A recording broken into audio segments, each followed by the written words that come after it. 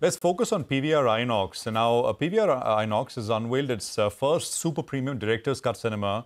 It's a 7-screen multiplex. The visuals are on your screen in Kopa Mall in Koregaon Park in Pune. It's an upscale locality in Pune, and PVR Inox is now a sort of, this complex now accommodates 751 guests, according to the press release that I have from PVR Inox. And, it basically takes their footprint, PVR Inox's footprint in the western part of the country to 367 screens in about 79 cinemas. Mr. Ajay Bijli is joining us now, Managing Director at PVR Inox. Mr. Bijli, good afternoon. Great to have you with us here. Thanks very much. Prashant this side. Hi. Congratulations first up on... How are you? I'm well, sir. Thank you very much. And I can see that I think you are in one of those cinema halls. I'm not sure if it's a director's cut, but...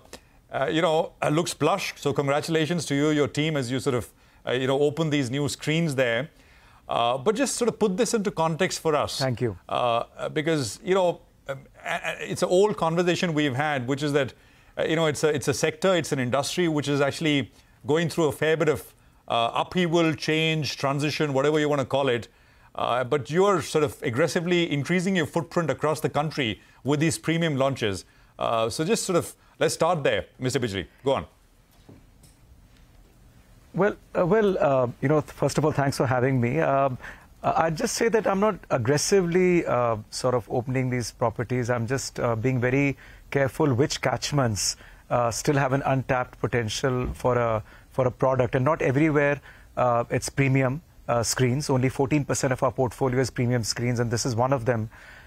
It's just you have to study the market, see the demographic, and then like Koregaon Park, the whole mall, the positioning is very affluent, and which is the reason why we're opening these what we call premium large format or luxury format cinemas, because India is a disparate market, and if people want to come out of their homes and watch a movie on the big screen, it needs to be substantially different from watching it at home. So I think we are just trying to make the cinemas as experiential as possible by either having cinemas like this, which are all recliner-based, or having formats like IMAX, ICE. We have an ICE here as well, which is an immersive cinema experience, or 4DX or PXL, to create that massive difference between going out into the malls and seeing on the big screen and watching it at home. So I think that's the rationale behind opening these. I would say post-COVID, in fact, Indian industry is the only industry which has done better than any other market in the world. And our total box office has gone to 12,000 crores last year. So I think I remain bullish. Of course, it's taking a little longer than expected. The number of people who are going to the cinemas, not PVR Inox, throughout the country have become lesser than what they were pre-COVID. But the number is only increasing year by year. So we are in this for the long run, not just looking at 1 or 2 years of business, but a much longer period. Out-of-home entertainment is here to stay. Oh, yes. We couldn't agree more, Ajay. We love to go to the theatres ourselves. It's just such a relief after COVID, right? But, just to talk about these premium formats that I think you started launching from Delhi, and now you're in Pune.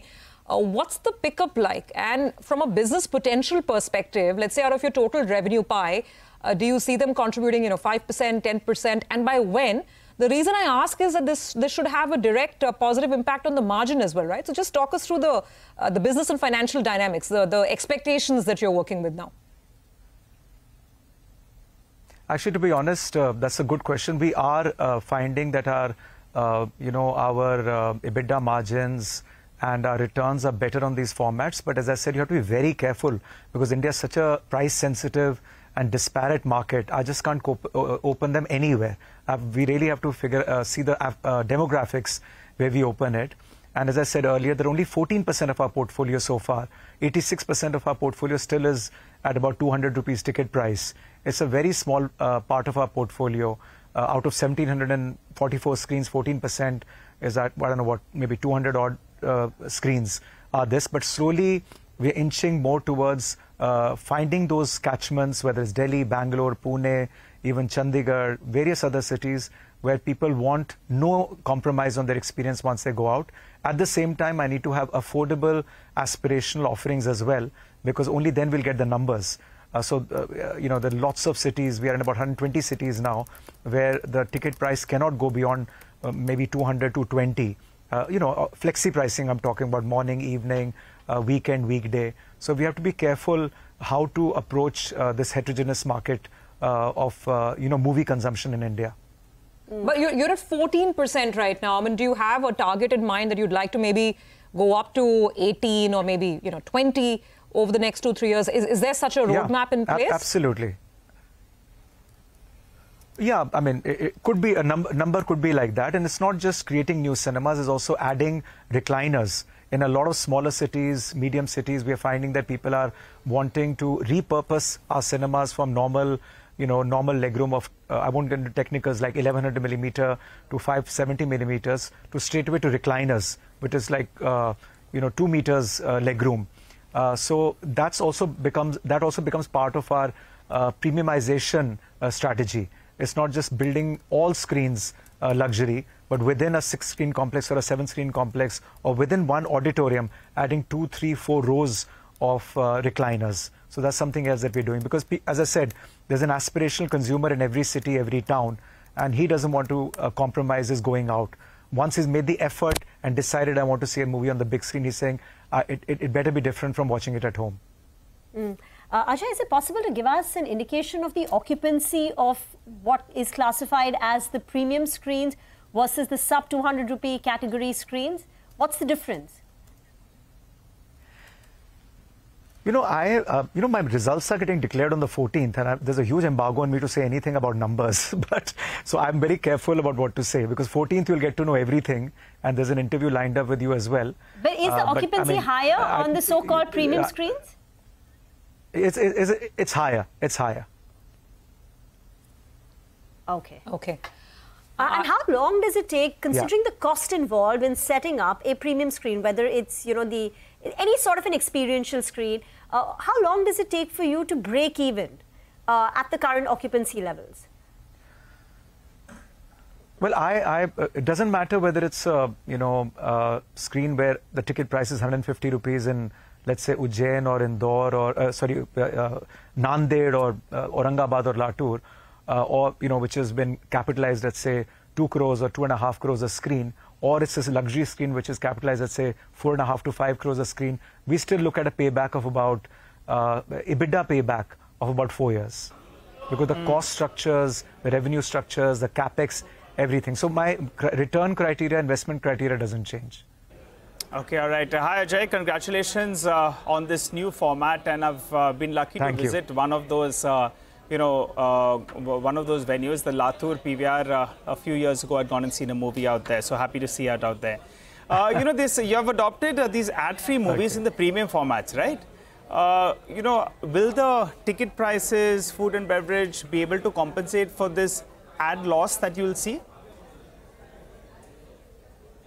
You know, we are experimenting with a lot of things. As you know, 349 passport is there, 99 rupees unlimited offer is there. And we're just trying to listen to the consumer as much as we can. In about 10 properties only, we have tried this experiment, and we'll see how it goes. So far, the results are very positive because, you know, ads were about 17, 18 minutes. Now they're getting compensated by one extra show. And like, you know, on streaming services, you have freemium and premium services where ads are there or not there. I said, why don't we experiment with 10 properties and see how it goes. So far, the consumer experience has been very positive, but we'll see how it plays out. I mean, we are still showing trailers and some, you know, mandatory and statutory slides that we have to show. But other than that, it's ad-free. And but we'll see how it plays out, because ad revenue is a very important component of our overall revenue mix, and we don't want to hit it. But let's see how it goes. In few properties, very, very premium, maybe we'll carry on with it, and there the results are good, very good. Okay, Ajay, just one last point. I mean, I know you can't talk about numbers, etc., because earnings are around the corner. But you know, we get the movies and how they've done. I'm like really nervous with this interview, by the way. We won't put you on a spot at all or ask you to talk about something which you can't, obviously. But is the pipeline looking in the fourth quarter, which we will report numbers? It's been a little, because we get which movies have collected how much. So there are there are no really large blockbusters in that sense. So, the street kind of anchors itself to that when they look at what to expect, and analysts put out previews, etc. But is the pipeline for Q1 with the quarter we are in and beyond looking a little more firmer? Looks more promising? You see, I've been in this business 34 years now, and since time immemorial, it's very difficult to predict by just looking at the what is the pipeline. When I was looking at March, I saw Crew. It did not look promising, and it's done incredible numbers. I saw Lapata Ladies, it's done incredible numbers. Then Shaitan came, it did incredible numbers. So you never really know what movie is going to click, because we haven't seen the film, we've only seen the trailers. We go by the past reputation of the actors and the directors. So pipeline is what it is. Of course, due to elections, not much is coming till the end of May. And then suddenly, after the results, there's a huge flow of films. 1,700 films got released last year. This year, 1,500 films are getting released. So it's difficult to predict what's going to do well or not. But I continue to remain optimistic that there's going to be a lot of sleeper hits out there, because a lot of focus is being put to scripts now. And people are, I just saw the trailer of Shrikant, which is releasing on Friday.